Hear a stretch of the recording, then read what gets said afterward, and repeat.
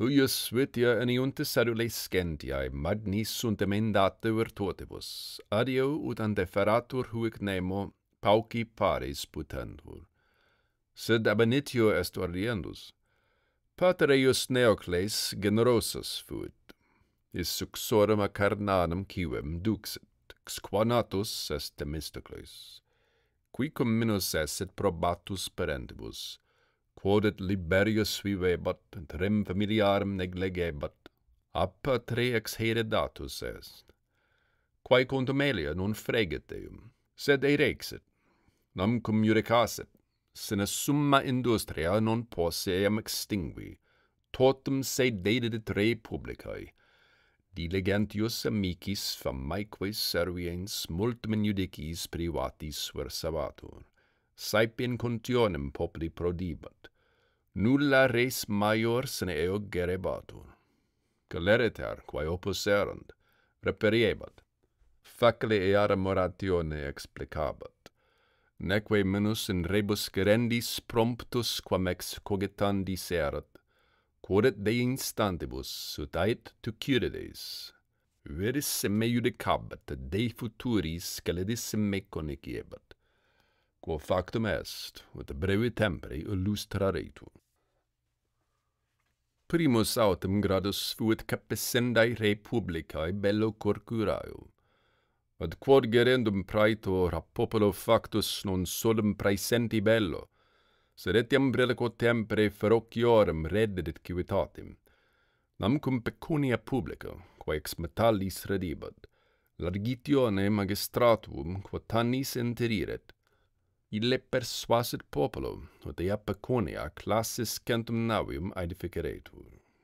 Qua galerter effecta primum corcuraius fregit, deinde maritamos praedones consectando mare tutum reddit. In quo cum divit is ornavit, tum etiam peritissimos belli navales fecit Athenienses. Et quantae saluti furit universiae Graeciae, bello cognatum est persico. Nam cum Xerxes et mari et terra bellum universiae inferet Europae cum tantis copiis, quantas neque ante nec postea habuit quisquam, uius enim classis mille et ducentarum navium longarum fuit, quam 2 honorariarum sequebantur. Terrestres autem exercitus septingenta peditum, equitum quadringenta milia fuerunt. Cuius deaduentu cum fama in Graeciam est perlata, et maxime Athenienses peti dicerentur propter pugnam marathonium. Miserunt delpos consultum, quidnam facerent de rebus suis. Deliberantibus putia respondit, ut monibus lignis se munirent.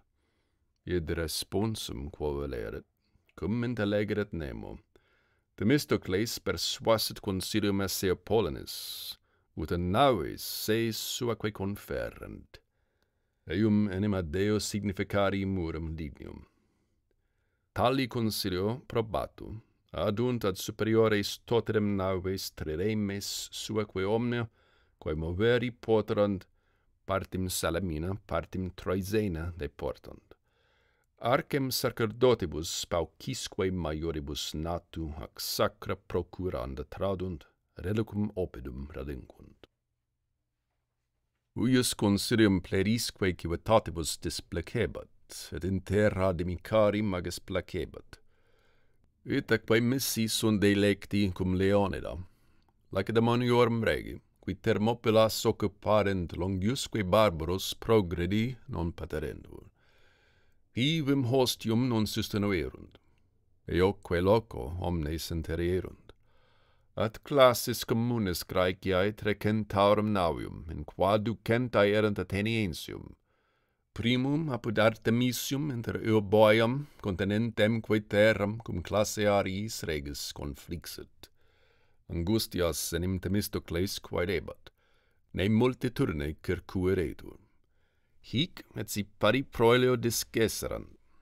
Tamen eodem loco non sunt ausi manere, quod erat periculum ne si pars navium adversariorum Euboiam superaset, ancipiti premerentur periculo. Quo factum est, ut ab Artemisio discederent, et ex adversum Athenas apud Salamina classem suam constituerent. Ad Xerxes Thermopolis expugnatis, protenus accessit astu, idque nullis defendentibus, interfectis sacerdotibus, quos in arca invenerat, incendio delevit, cuius flamma perterreti classiarii, cum manere non aderent, et plurimi hortarentur, ut domos suas discederent, monibusque se defenderent. Themistocles unus restitit, et universos pares esse posse aiebat, dispersos testabatur perturos sidque Eurybiadi, regi Lacedaemoniorum, quitum summae imperii praerat, fore affirmabat. Quem cum minus, quam velet, moveret, noctude servis suis, cum habuit fidelissimum, ad regem misit, ut ei nuntiaret suis verbis adversarios eius in fuga esse. Qui si discessissent, maiore cum labore, et longem quore tempore bellum confecturum, cum singulos consectari cogeretur. Quos si statim aggrederetur, brevi universos oppressorum. Hoc eo valebat, ut ingratis ad depugnandum omnes cogerentur. Hac re auditam barbarus, nil dolis sub esse credens, postridie alienissimo sibiloco, contra opportunissimo hostibus, ad eo angustum mari conflixit, ut eius multitudo navium explicari non poturit. Victus ergo est magis etiam consilio Themistocli, cum armis Graeciae. Hic et si male rem gesserat, tamentantas habebat reliquias copiarum, ut etiam tum his opprimere posset hostes. Iterum abiodum gradu de pulsus est. Nam Themistocles verens, ne bellare perseveraret, cartiorum eum fecit idagi, ut pons, cum ille in Hellesponto fecerat, dissolveretur ac reditu in asium excluderetur, idque ei persuasit. Idaque, quas ex mensibus iter fecerat, iarem minus diebus triginta in asium reversus est, seque a Themistocle non superatum, sed conservatum judicavit. Sic unius viri prudentia Graecia liberata est, Europaeque succubuit Asia. Haec altera victoria, quaecum Marathonio possit comparari Tropaio. Nam pari modo apud Salamina paruo numero navium maxima post hominum memoriam classis est deivictum. Magnus hoc bello Themistocles fuit, neque minor in pace. Cum enim Palerico portu, neque magno, neque bono Athenienses uterendur. Huius consilio triplex perai portus constitutus est, isque monibus circumdatus, ut ipsam urbem dignitate aequipararet, utilitate superaret. Idem muros Atheniensium restituit, praecipuo sua periculo. Namque Lacedaemonii causam idoniam nacti propter barbarorum excursiones, qua negarent oportere extrapola panesum ullam urbem muros avere, ne essent loca munita, quae hostes possiderent, Athenienses edificantes prohibere sunt conati. Hoc longe alio spectabat, atque videri volebant. Athenienses enim duabus victoris, Marathonia et Salaminia, tantum gloriam apud omnes gentes erant consecuti, ut intelegerent Lacedaemonii de principatus vicum his certamen fore, quare eos quam infirmissimos esse valebant. Postquam autem audierunt muros instrui, legatos Athenas miserunt, quid fieri vetarent. Eis praesentibus desierunt, ac se deere legatos ad eos messuros dixerunt. Hanc legationem suscepit Themistocles, et solus primo profectus est. Reliqui legati, ut tum exirent, cum satis alti tuendo muri extructi viderendur, praecepit. Interim omnes, servi atque liberi, opus facedent, neque ulli loco parcerent, sive sacer, sive profanus, sive privatus esset, sive publicus, et undique quod idoneum ad muniendum putarent, congererent. Quo factum est, ut ateniensium muri ex sacellis sepulcrisque constarent. Themistocles autem ut Lacedaemonem venit, adire ad magistratus noluit, ut dedit operam, ut quam longissime tempus duceret, causam interponens se collegas expectare, cum Lacedaemonii quererentur, opus nihil minus fieri, eumque in ea re conari fallere, interim reliqui legati sunt consecuti, aquibus cum audisset non multum superesse munitionis, od eporos Lacedaemoniorum accessit, benes quos summum erat imperium, atque apud eos contendit falsa his esse delata. Quare aequum esse illos sueros bonos nobilesque mittere, quibus fides saberetur, qui rem explorarent, interia se obsidem retenerent. Gestus est eimos, tresque legati functis summis honoribus tenas missi sunt. Cum his collegas suos Themistocles iusit perficisci hisque praedixit, ut ne prius Lacedaemoniorum legatos dimitterent, quam ipse esset remissus.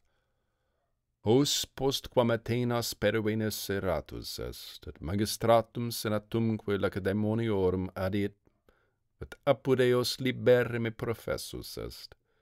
Athenienses suo consilio, quod communi iure gentium facere possent, Deos publicos suosque patrios ac penates, qua facilius ab hoste possent defendere, muri saipsisse neque in eo, quod inutile esset Graeciae, fecisse. Nam illorum urbem, ut propugnacurum oppositum esse barbaris, apud quam iam bis classes regias fecisse naufragium. Lacedaemonios autem maleat injuste facere, quid potius intuerentur, quod ipsorum dominationi, quam quod universae Graeciae utile esset. Quare, si suos legatos recipere velent, quos Athenas miserant, se remitterent. Aliter illos numquam in patriam essent recepturi.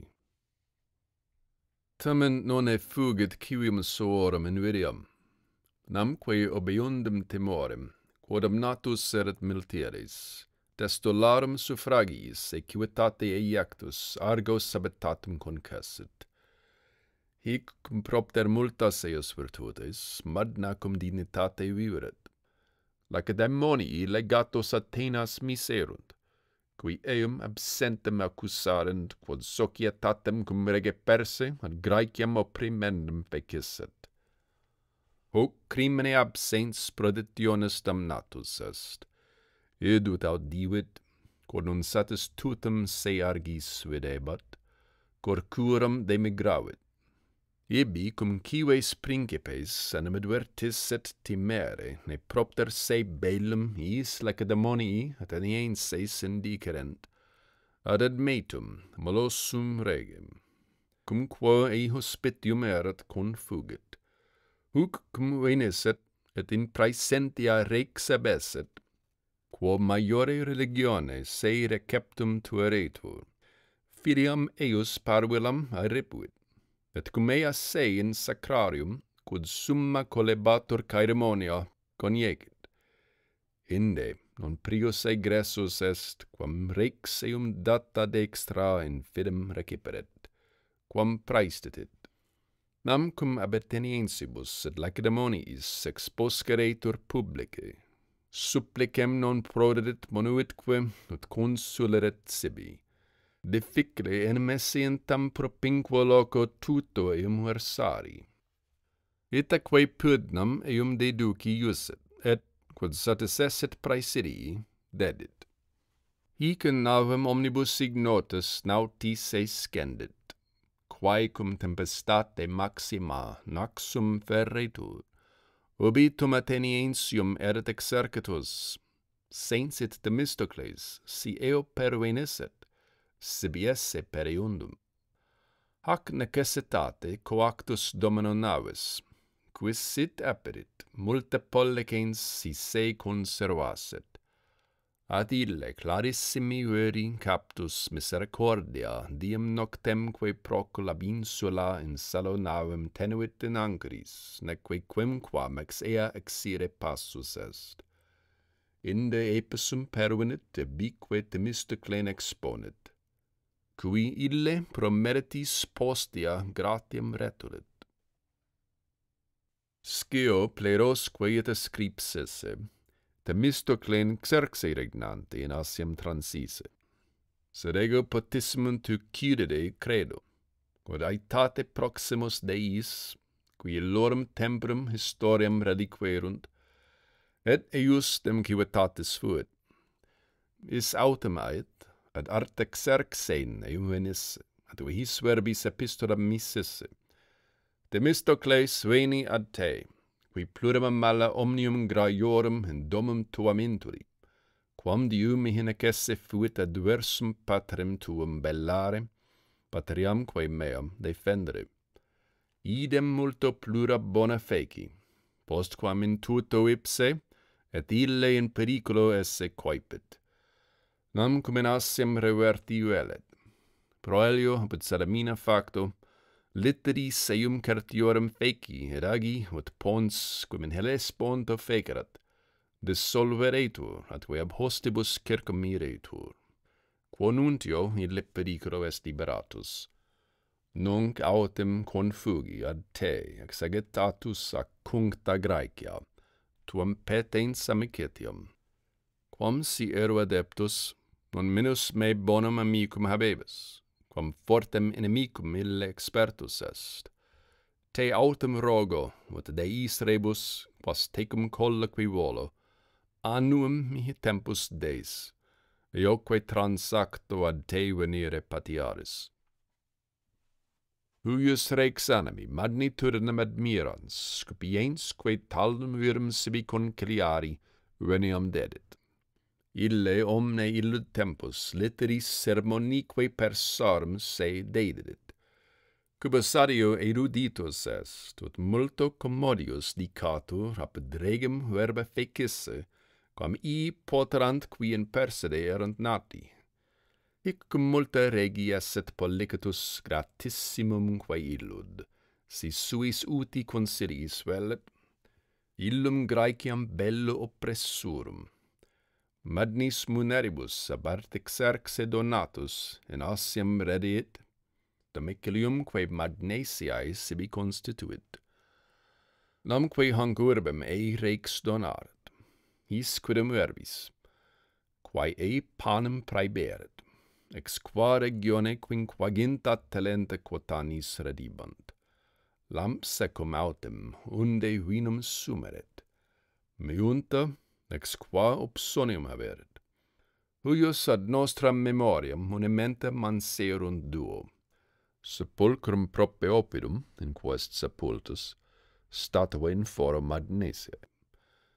De cuius morte multimodis apud plerosque scriptum est, sed nos iundem potissimum tu cudidem auctorem probamus, qui illum aet Magnesiae morbo mortuum, neque negat fuisse famam venenum sua sponte sumpsisse, cum se, quae regi de Graecia opprimenda pollicatus esset, praestare posse desperaret. Idem ossa eos claminatica ab amicis sepulta, quoniam legibus non concederetur, quod proditionis esse damnatus memoriae prodidit.